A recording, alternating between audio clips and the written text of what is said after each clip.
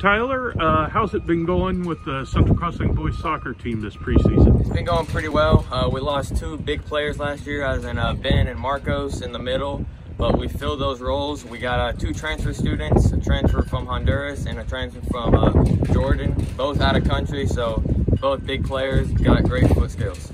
And you guys have had trouble scoring in the past. What have you been doing to remedy that? Really just find that big strength in the midfield and move from there.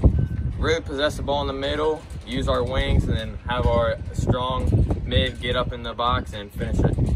And what has Coach had as a point of emphasis during the preseason? That we don't know when our last foot will be on this field. We don't know when our last chance to play soccer will, so we gotta attack it at 110% all the time.